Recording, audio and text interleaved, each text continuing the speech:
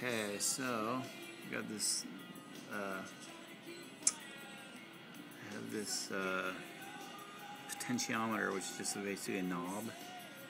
And I'm basically just throwing in the value of whatever that is, and setting this light, which is up on the PWM on pin 9. And so here's the knob here. This is the potentiometer, just a knob, and then here's the light.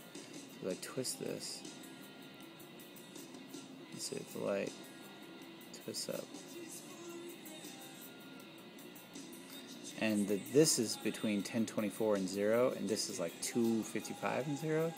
So you'll see that's off. Goes up and then starts over. It goes up 3, 4. So it's 4 times.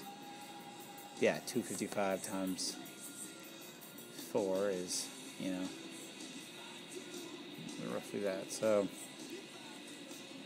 and so you just set a percentage on that, but that's pretty cool. Nice work, Mr. Arduino kit.